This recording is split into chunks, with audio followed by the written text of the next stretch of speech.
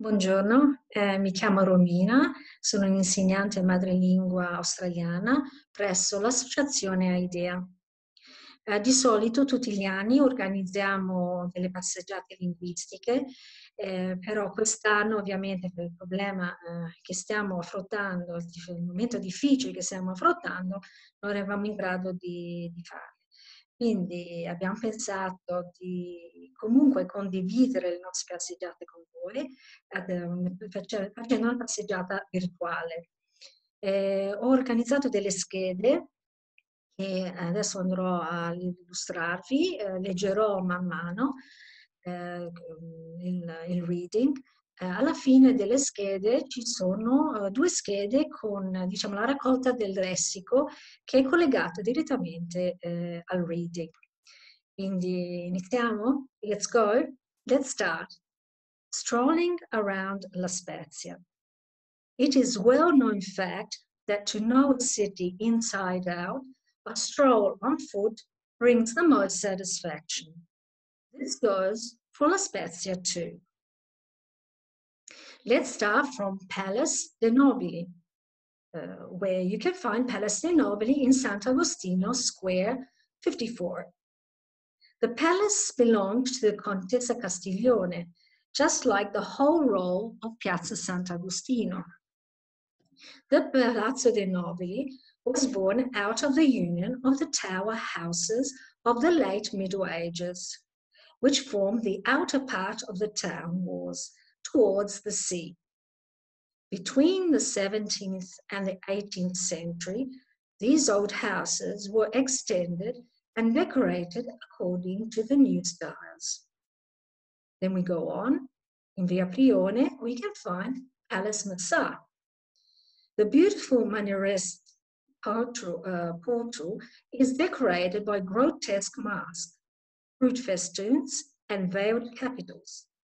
It led to the atrium of the old Palace Massà, which ended the continuous row of buildings of Piazza Sant'Agostino and had its monumental facade along Via del Prione. Going on in Via Prione, on the right, we can find the Theatre Civico in Mentana Square.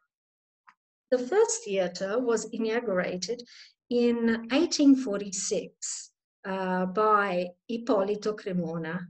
You can see the old theatre in the photo.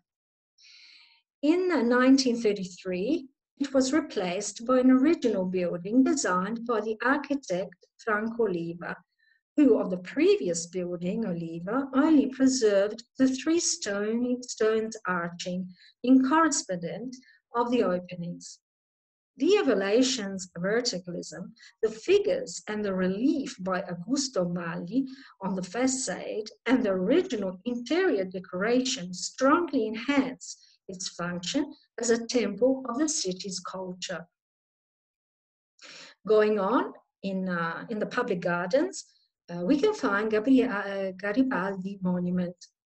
The work by Florentine sculptor Antonio Garella was inaugurated in 1913 after much discussion, because the Spezzini would have preferred to resolve much other important issues concerning the community. I suppose economical issues. Nonetheless, the monument has been accepted by the people and loved to this day.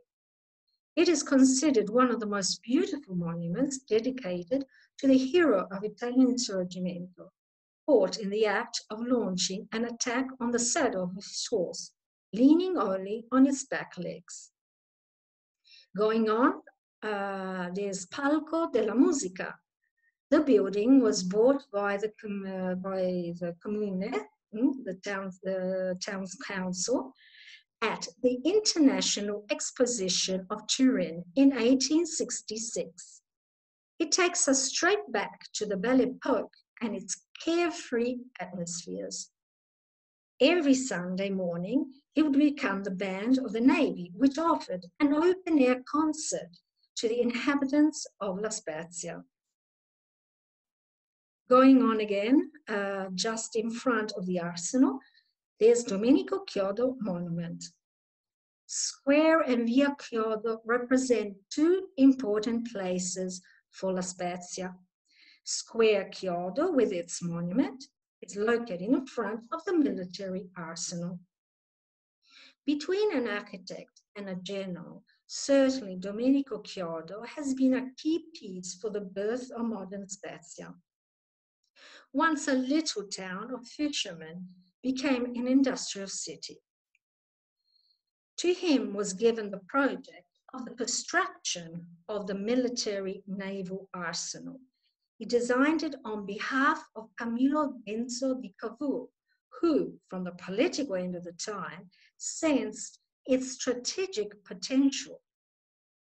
It is said that then Prime Minister Cavour met with the then military engineer officer Domenico Chiodo on the Capuchin Hill, overlooking the Gulf and the city, still far from its actual development, to identify which was the best place to build the military arsenal.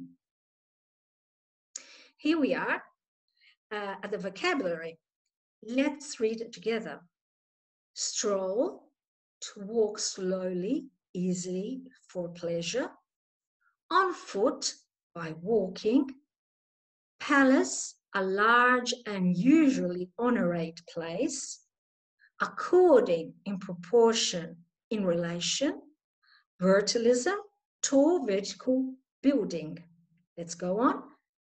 Mannerist, late Renaissance architectural style. Veiled, not openly revealed or expressed. Facade, the front of a building. Relief, sculpture effect. Atrium, the main or central room open to the sky. And that's all. And thank you very much. Bye-bye.